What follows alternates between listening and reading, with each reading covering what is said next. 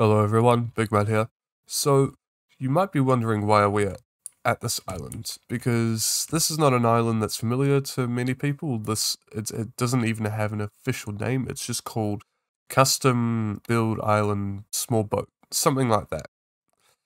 And the reason I'm here is not because we've got a build zone for a base, but because we have this zone and this zone, which are both small build areas.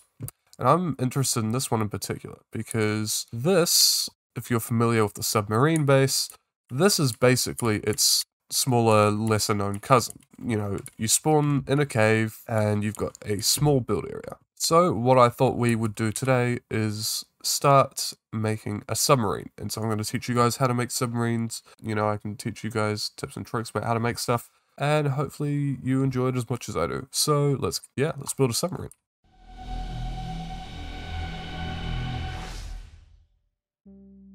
Now, as you can see, the small build area is not that big, but I'm doing it in the small build area just to show you guys that you can actually make stuff in a small build area, like submarines. A lot of people feel that the only reason that this small kind of area exists is for small starter rescue boats in career mode. That's not true. You can make anything in here. It's just about size. And also capability as well, because you do have to keep that in mind that when you have a smaller build area, sometimes your capability is reduced. There are some things that you need to consider before you make your submarine, so you need to plan it out. So the first thing is going to be, where are you going to sit? You know, where you're going to have yourself, where you're going to have, if there's crew, where you're going to have the crew, where you're going to have living quarters, controls, all that sort of stuff. Is it going to be a single person? Is it going to be a large? Are you going to have windows, that sort of thing? That will determine where you want to put the actual cabin, hull, whatever you want to call it. I call it, I guess, the cabin. Wherever you want to put the cabin of the submarine, that will depend on the use and the shape and where you want everything to go. Next, you're going to need to look at where your ballasts are going to go. So your ballasts are things that will pull in water to help you sink and float when you blow them out. Look, typically on a submarine, you'll want the ballasts on the sides or underneath or at the front and back. Never put them on the top. And the reason for that is that, let's say that obviously this is not a submarine, let's just say this is our submarine. And we've got an imaginary ballast here. I add a whole lot of weight. Look at where the center of mass is now, because water is very heavy. You know, in game, water is almost as heavy as a weight block. If you think about it, now we've got our submarine, but if we have a ballast on top, all of the weight from the water is going to mean that our center of mass is above the center of buoyancy, which will roll us over.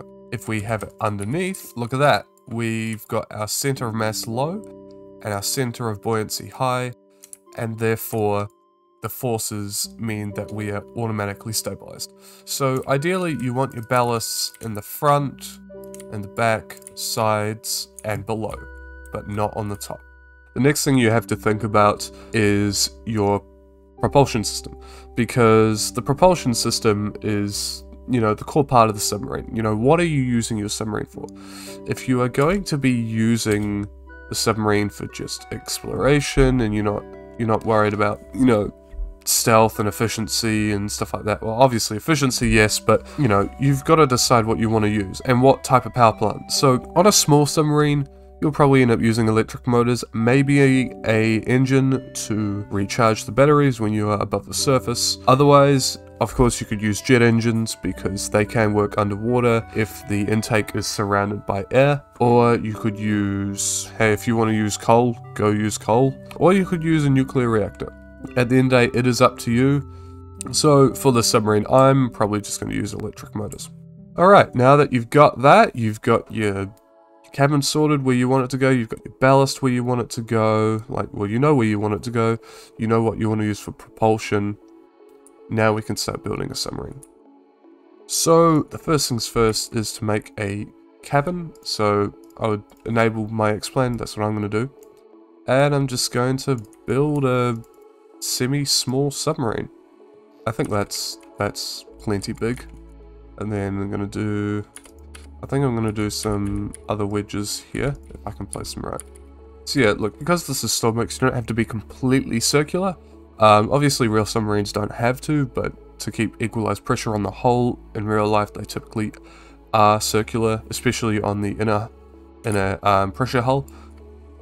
But Stormworks, look, make it any shape you want, it doesn't matter. It's Stormworks. I'll get back to you guys once I've made the cabin.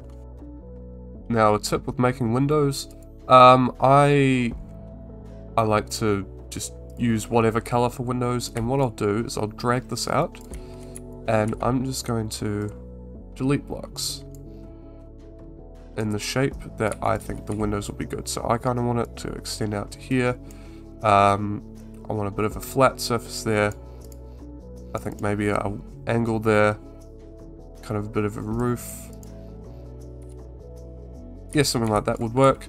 And then just gradually fill that kind of space in with windows. Right, now we've got two little issues here. So the first one being that this obviously doesn't light up. So what we're going to do is I'm going to prioritize windows here. And then I'm just going to adjust the actual shape of the hull accordingly. And look, there we go. We've got some extra... I guess we got a little bit of extra places we can place stuff. And the other issue is the seat. We can't get out like this. What I'm going to do is I'm going to get a seat. Just a padded seat. I'm going to disable my X-plane. And for now, what I'm going to do is I'm just going to put the seat there. And this is a little trick that I used on my Lancaster bomber several months ago. I've used it on my Piaggio P108A. I've used it on a lot of stuff, and the reason being is that these seats, unless you make them physically rotate, you can't get out of them. You know, you can't climb over them. But when you hit F, or whatever you've keybinded it to go onto a seat, I guess you get teleported to that seat.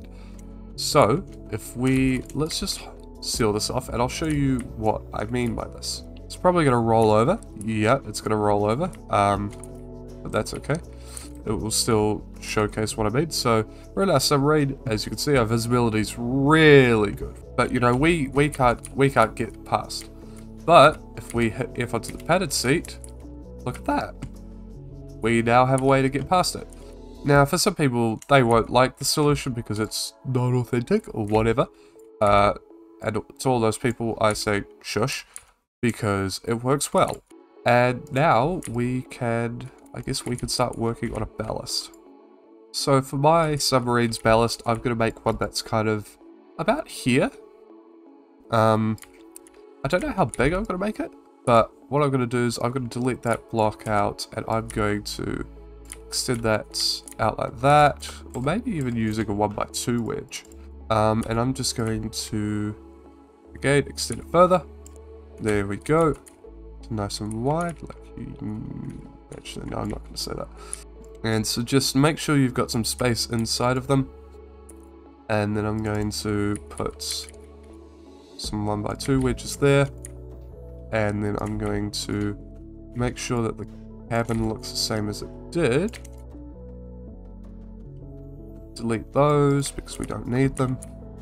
So we've got our ballasts there. Obviously we need to finish those up, so I will extend them out.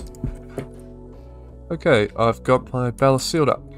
Now, ballast, you want to have as much room as possible inside the ballast for water. Locks are great, obviously, but we don't like them right now because we could use wedges. And the reason for that is that wedges, you can actually fill wedges with water.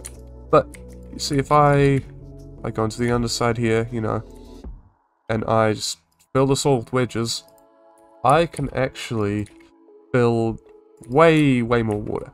You might have seen in one of my older videos about, I think, custom fluid tanks. I did something like this and I managed to get about twice as much fuel. And so you can apply the same principle with water.